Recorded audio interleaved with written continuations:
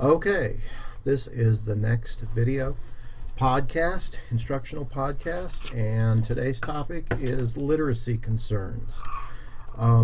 This will be out of order from what it says on the syllabus, but they'll still be at the same time.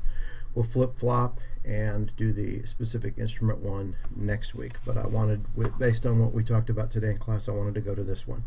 So you're looking at your handout for literacy concerns, and I'm just going to go through this. I think this in many ways might be the most important one of these podcasts that you're going to be looking to, because it's applicable to almost any situation that you're working at, teaching music and so forth. Some of these things you will note that we did talk about already in class, but we can't talk about them often enough, in my opinion.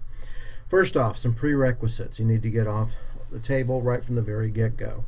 Students must recognize and understand the musical alphabet. In other words, as I demonstrated to you in class, showed you today in class, it's important they understand the musical alphabet is a circular alphabet. It is not a linear alphabet. Every other alphabet they've known, worked with, have any comprehension of up to this point is linear. Music is circular, and represent it that way, and they'll be much better off. They have to have an understanding immediately, almost, in terms of literacy of the musical staff, the function of bar lines, clefs appropriate to their instrument only initially, time signatures, pulse, and subdivision. Time signature, again, I would not introduce variants in time signature until it comes up as a need-to-know type of thing, but nonetheless they need to understand the function of time signature. More important than that, I think initially, is the concept of pulse and subdivision, that they have a good, clear understanding of those things. Again, you've heard this with wind players, brass and woodwind players. I think it's imperative that they pat their foot.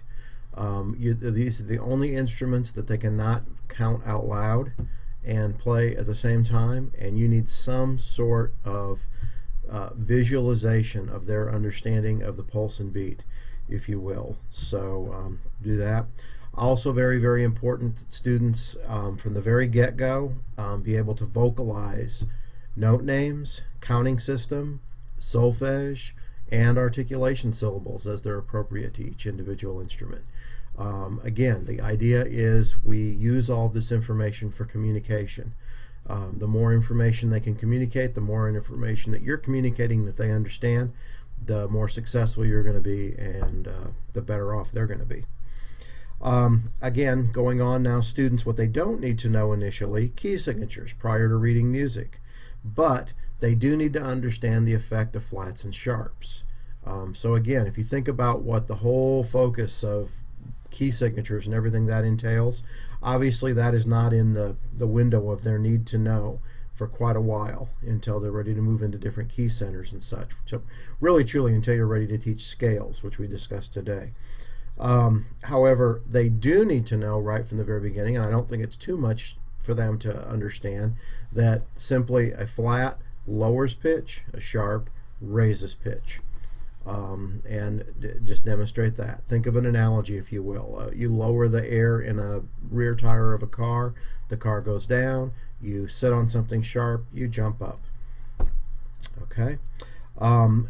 As we have been in class, I think it's, again, a very, very helpful situation to have the students, in terms of their technical skills, their tonal skills, their understanding of the instrument skills, to be well ahead of what they will confront in terms of literacy in those source materials, whether it's the method book or something you're preparing or something that you distribute to them other than the method book.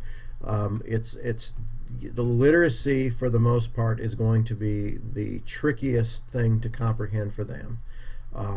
So much of the other aspects of instruction dealing with tone and their instrument can be taught with much more rote and guided practice situations. You want to be able to apply those in the literacy in a very free sort of way, without their coordination or ability to create the sound that you want and such being an obstacle to them being able to demonstrate what they know or have to know in terms of literacy. So get them ahead of that. Another kind of, I don't know what you call it, fun fact or whatever that can often be confusing, that can really be simplified in a short way that's noted on here. Just basically know that the role of a dot in rhythmic values. If you put a dot after a note, it adds half the value. If you put a dot above or below the note, in other words a staccato, I know it's really a different kind of dot altogether, but teach them above or below means it cuts half the value. Now in truth, a staccato sometimes more or less than a half of the ratio of the sound that we eliminate. Of course it is, but for them at that point it just simply is a fact of knowledge. At least they know it is a briefer, it shortens the duration of the sound of the pitch that you place a staccato on. Printed resources. This is really important to remember. Homogeneous classes that you have the advantage of teaching by their individual instrument, flute class, trumpet class, trombone class, whatever. Consider, is the method book, is it necessary to have every single student in the same method book exclusively? Could there be another method book, one perhaps written specifically for the flute player, one specifically written for the horn, something like that that would fit your situation better? Now, with that said, there is an advantage of, if you choose to use alternative methods, like I just alluded to, still having them have the source consistent method book. That way, sort of, you're checking yourself. You can use that as supplemental material, and you're checking yourself that all your students in all your classes are being exposed to the same spectrum of knowledge and musical experiences, as an addition to what you're doing in that book that you, or source that you pick out for the homogeneous class. I think it's really, really important that you consider having lots of resources at your fingertips and putting forth the effort for you to create materials yourself, borrow materials, if you will, from other sources, and create materials that teach specific concepts and skills to your kids. Create them custom for that particular class and that particular day in that particular class, in addition to what you have as published materials. It's so much easier and so much more effective creating your own supplemental materials to suit the needs that you know you have as a teacher and you know they have as students, rather than trying to make this material that was created one size fits all work in those situations when you want to get very, very detailed. So seriously consider doing that and keeping those as a collection that sort of ever expands. I would bet that if you do that, I know if I went back right now, I don't know that I would use a method book at all for most of my instruction. I think I would sit down at the beginning of the week or the beginning of each day if time allowed, or every other day or something, and prepare materials exclusively through Noteflight or Sibelius or Finale, whatever you're most comfortable with, and for each individual class. So you have very specific. And you don't create those from a blank slate. You're not writing a method book. You're flat out stealing things from many, many, many method books that you know fit your situation. And that's what a really good teacher should do.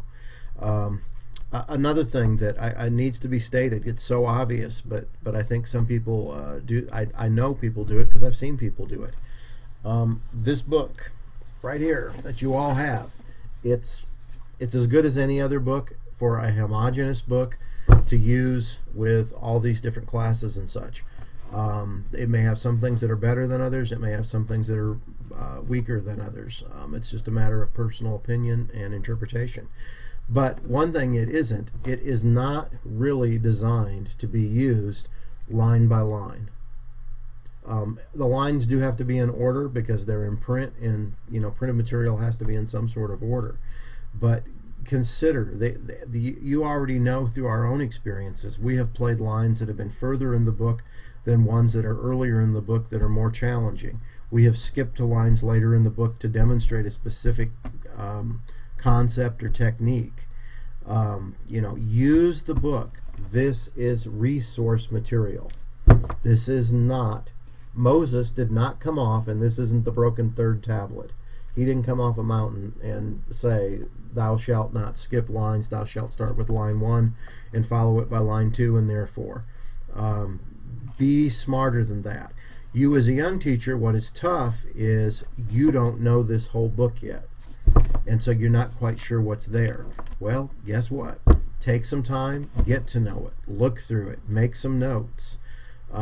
Think about what's there. Even in our limited exposure that you have with it in this class, that's not even hardly a starting point to seeing all that is involved in here. Okay, continuing on. This is one thing that some people really like about the Essential Elements book, is the idea that it starts with quarter notes in 4/4 time. And so that allows all the coordinated motions, physical motions that are going on to execute those quarter notes, all occurring simultaneously. In other words, the mind, the foot tap, the eyes following across the page, everything, the tongue as you articulate those quarter notes, everything moves together. And so you avoid some of the coordination issues, starting with longer value notes. That whole concept of this note lasts 4 counts, but it's one note, can be very, very confusing. So creating sound at first, this really works good. Make sure students understand a note means to create a sound, and equally important that a rest means to remain actively silent. Actively silent. They still count. They still subdivide. Again, don't use the book line by line. Vocalize. Again, I've said this before. As you approach lines, you want to find out every way possible whether they truly understand what they're being asked to do or not. The way you understand, the way you discern that understanding is by having them execute the line in various ways. Count it with counting syllables. Sing it on solfege. Chant the note names.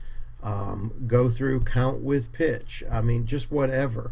Again, as we talked about in class at some initial stages, have kids touch the notes as they count or sing those various things. You know, I've discussed quite a bit at this point with you about the whole idea of 2 modes of listening we have as musicians, or sometimes develop as musicians, especially instrumentalists. One is an instrumentalist. We have our instrumental ears, which tends to be much different than our singing ears. You want students to use their singing ears every day, and the best way to do that is to sing every day. Again, then there's a greater chance that you actually might incorporate and develop some audiation skills with those students as you work through. So vocalize everything you can think of and such. During vocalization at times, as you add on the coordination aspects, make sure students also learn to start fingering, and when you do have them finger, make sure they're using good hand position with both hands and good posture. Again, anytime you do anything an incorrect way, you're practicing it, doing it wrong, and we want to avoid that at all time. One other thing on the vocalization, one final thing on the vocalization is it needs to be vigorous and focused. You want them to count with the same sort of student attitude that you want them to play. You want it to be confident. You want them to be not afraid to make a mistake. I've got somebody knocking on my door. Okay, we're all good. You want them to not be afraid to make a mistake. You want to clearly be able to hear what their effort entails, so you can decide whether they understand it or not, or to what extreme they understand it or not. So encourage them to vocalize with a full voice, sing with a full voice, and make it crisp and accurate. You want full value notes, make sure they hold things full value, etc. Teacher behaviors. These are really important, and I think these are all things that we do with good intentions, but there really almost no place for them in a beginning classroom or even a remedial classroom with instrumentalists. Number 1, don't play with students. Don't play along with students. Just that short. When you're playing with a student, a portion of you is listening to yourself. Your job is to listen to all of them. Your job is to watch all of them. Now, with that said, model for your students. Play for your students. There's a difference of playing for your students and playing with your students. Okay, got that? So, avoid playing. And again, people do it because they want to be helpful. They want to think they're going to guide students. What you'll discover is you'll think they're doing pretty good, and what's happening is you're getting pretty good. Who knows what they're getting because you can't tell. Your job, as it says in the notes here, is to listen, and provide feedback. That's your job one. Conducting, beginners. It's a total distraction. It's a total waste of your efforts. You don't need to, one, probably be in the front of the room, and two, they don't need to be conducted. They need to learn to be accountable for pulse in a group together. Conducting is counterintuitive for that. There will be a time, and it'll be very easy, when they have to learn to watch a conductor, when they have to react to a conductor. But don't lessen or cheapen your conducting skills by conducting things that, in fact, there's no need for it whatsoever. You know, if you're giving a concert to some kind of dog and pony show, yeah, conduct for the parents. But again, just acknowledge to yourself that what you're doing is unnecessary. They could be playing just fine without you conducting.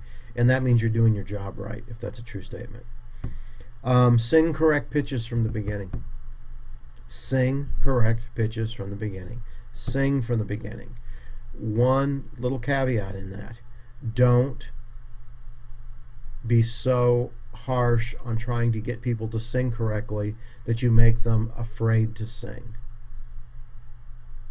Don't be too critical of singing, especially at this age with male students who are having a hard time with their voice change and such right now.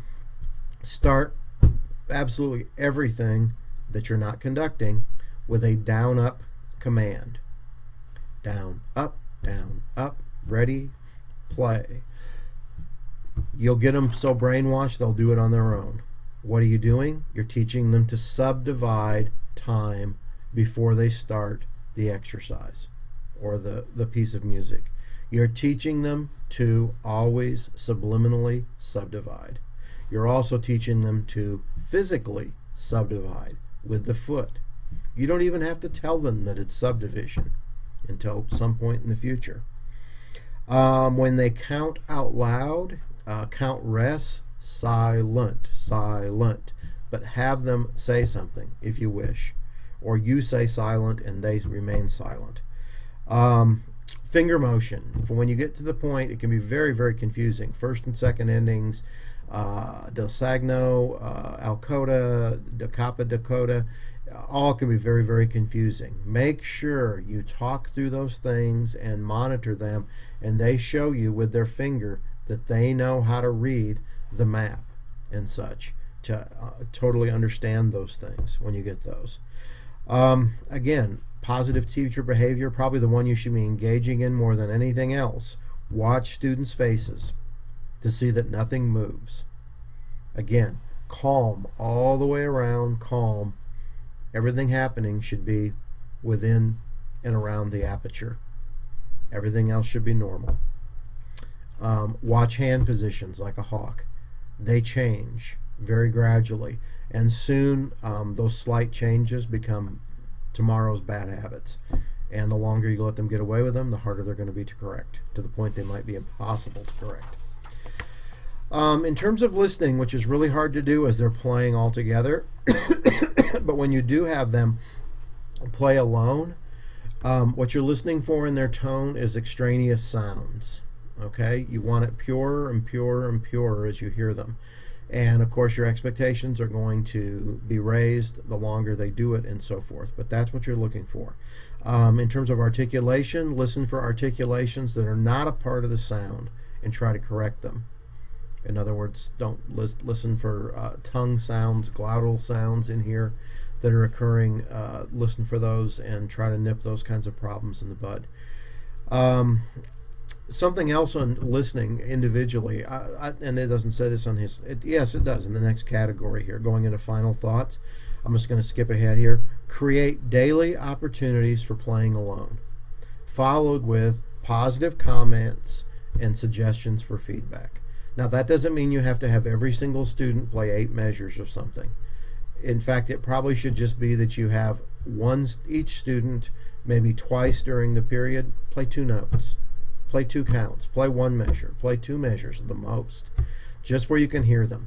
You know, at this stage, and even at the collegiate stage, you hear somebody play about a measure, and you've got a pretty good idea of how well they play their horn and what their tone production skills are like and such. So try to create those opportunities. Don't always just do everything in a group.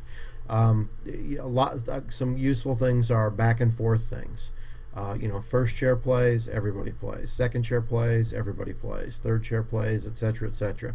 So you're keeping the majority engaged all the time, and you're only moving away to an individual performance just for a brief hiccup within the overall scope of the class. Students need to begin as soon as possible to listen for pure beginning and ends to sounds.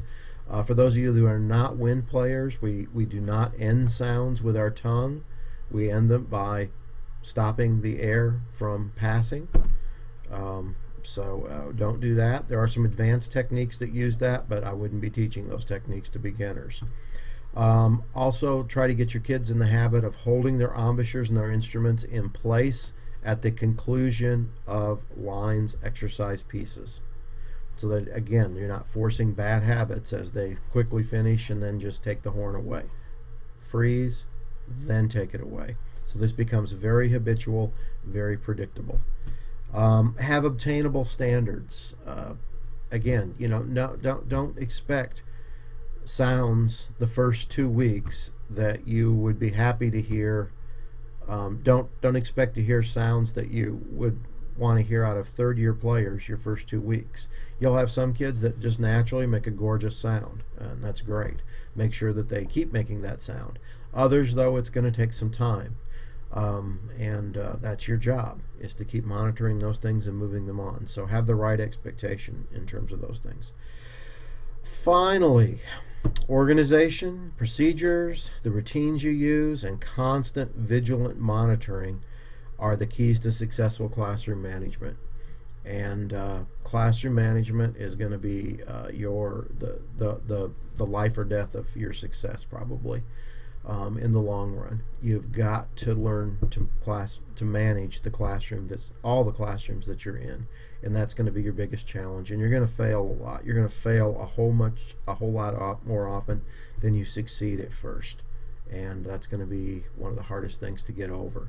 But there's we will talk about it, and you will hear about it in many other classes. But until you get out there and have your own students and practice it, it's hard. There's not an artificial way to teach it or to have you experience it. You just have to sort of learn on the job on that one, and that's tough. You will notice in the packet too, there's not a set video lecture for the second half of the packet here, which is fundamental concerns.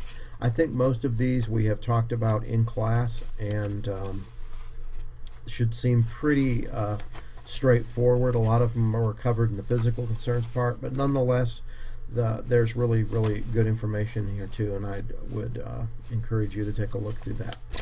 That's the end of this. Thank you.